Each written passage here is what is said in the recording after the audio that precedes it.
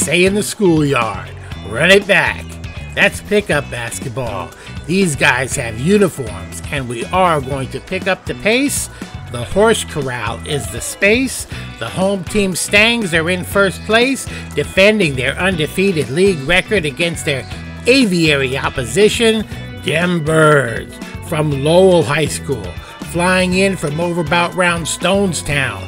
So now you know, let's go. The highlight reel with the real San Francisco. Lincoln goes for the steal, and when they come up empty, it's Sean Daly straight racking it for the Cardinals' first bucket of the day. And on that, Lincoln calls a timeout. I'm not sure if it's the guy who went for the steal or a kid who didn't rotate over, but I'm pretty sure somebody's getting yelled at. Cortavius Taylor responds, and he drops the 3-bomb. That's a nice. He had a double-double plus cheese on the night. 11 points, 10 rebounds, 3 block shots. He had a lot of assists too. I just don't know how many. My statistician took the night off, but Nikita Kartsev did not. He was flying around all over the place. Pay attention, you'll see. This time, the rebound, kick out, Cortavius with the corner kick assist. And it's Justin Aquino with the 3-point. Bingo! Put that in your stovepipe hat. We see you, Hand. Quit trying to steal some camera time. More video evidence from the courtroom, in case you think I'm making stuff up on account of free speech and everything. Good news, Cortavius blocks the shot. Bad news, Sean Daly squeegee with the reverse English follow. Or was that bad news good news, depending on who you're rooting for? Same dilemma here. No, no, no. Turns into a yes, yes, yes. 1 for each point. There's a reason. Troy Smith wears 3 on his back. And front, too, if you want to get me on a technicality. But it was just too much Cortavius, dominating the game and the highlights early. Ball skills, finish skills. But don't worry, if you got game, I'm gonna say your name. And now I got 2 guys with 3 names, or 1 name, the twins. Jeremiah finds his brother, Justin Aquino, who makes the strings dance. And it dances to the tune of a 4-point play. As he's fouled in the process, Justin would go on to sink the free throw. For the Curry count up, I know you know it. 1, 2, 3, 4-point trip down the court. And this is a sweet pass from Cortavius. I don't know what it's called. Somebody give me a name for it. In stride to Jeremiah, who's just a blur down the court and into your living room. Lowell counters with Troy Smith. He manages to turn the corner and get all the way to the glass for 2, but they still would be down a hefty margin as we slide into quarter numero 4. Alex Hedger, shimmy shimmy Cocoa Pop.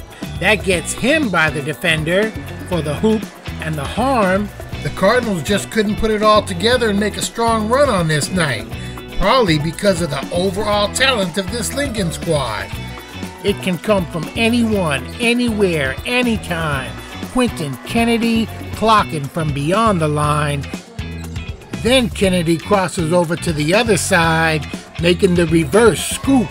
Della Hoop, look easy. And we're gonna wrap this thing up with a little loco stank. Aquino, Jeremiah, vibration, 1 step, defender back, upright, defender closes, but it's too late. His fate is sealed. And this is why I always say respect goes to the players, and I mean it. Every time they go out there, they put it on the line. They take a chance. I would rather play my heart out and lose than be a spectator. Even worse, a spectator with a camera and something stupid to say, which is ironic because that's what I am. But that's okay because I'm 57, and in my day, oh yeah, it's that time again. In my day, I may or may not have been the best player out there, But I guarantee you this, you would want me on your team. Because I did not care about a single thing except winning. And when I was in the middle of it, in that instant, in that moment, I would rather die than let my friends down. Stupid, right? I know, but that's how I felt. And it got me to the top of the food chain. The kid guarding Jeremiah is a freshman, a 9th grader, going up against some of the baddest cats in this town. And the kid is quick too. After all, his name is Jet Tran. And let me guarantee you one more thing. He will be a baller in this league.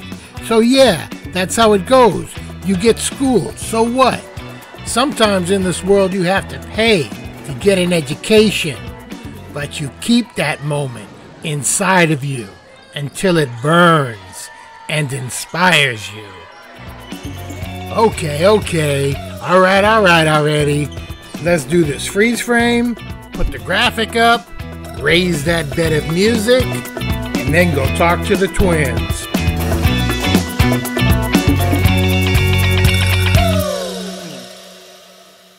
Do you have fun out there, and why do you play? Of course, I always have fun. It's something I love to do. I started playing when I was 4, so every time I get out there, I just cherish it. Tell me, I saw you got fouled out there a couple times, and you were looking for that whistle. Yeah. How do you approach that?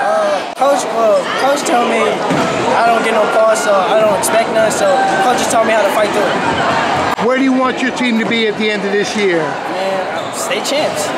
How many parts of your body are hurting right now? Man, my upper and lower body a lot. I took a hit, so my hip I'm gonna feel it later. My adrenaline running right now, so I can't really tell you. But after the game, I'm probably gonna be really sore. Tell me how you would describe your game. To be honest, I would describe my game as just really trying to involve my teammates first. Just being a good team player, but also I know when it's time to take over. So just being that two-way player on defense and offense, just doing what I can to help my team win. How did you develop that attitude? Were you always like that? I imagine it when you were in elementary school, you were like, I'm scoring all the time. Of course, I came a long way, still working. There's always still progress I can still work on, but I'm trying to build my character the best I can be just for my teammates and everybody.